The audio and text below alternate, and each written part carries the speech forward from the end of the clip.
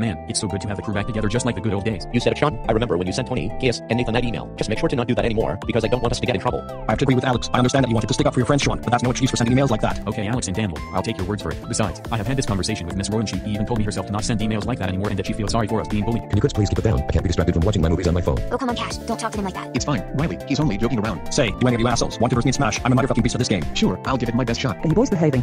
Jeez, you surprised me there. Yes, Grandma, we were behaving. Are you sure? Granny heard somebody say the F word. It is a very naughty word. You know how Granny feels about the F word. It's fine, Grandma.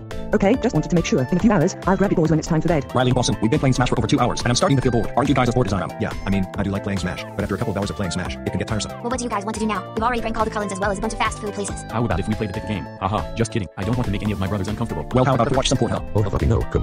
Guys, remember when Tony was saying inappropriate things about Sean's family? I just thought of a perfect way to get revenge. What is it, Nibba? Since Tony was saying those nasty things about Sean's family, I thought of an idea that we can go to Tony's house and shave his swaggy ass hair until he's bald. Alex, are you sure we can pull it off? Sure we will. Riley, now let me explain the plan. First, B, Caden, Sean, and Daniel will go into Tony's room and shave his swaggy ass hair off until he's bald, and then you and Bossum can be on the lookout on the outside. Are you sure Tony's parents won't see us? I mean, this isn't an easy prank to pull off. Not if we're really quiet, so let's go to Tony's house and shave his swaggy ass hair off until he's bald like Big Brody. What? I ain't doing none of it. Weird shit. Look, how about this? You kids can go do whatever the fuck you're going to do, but I'll just stay here and watch around the house. Okay, Cash. Sounds good to me. On a count of 3, we all say hooray sunrise. 1, 2, 3. Hooray sunrise.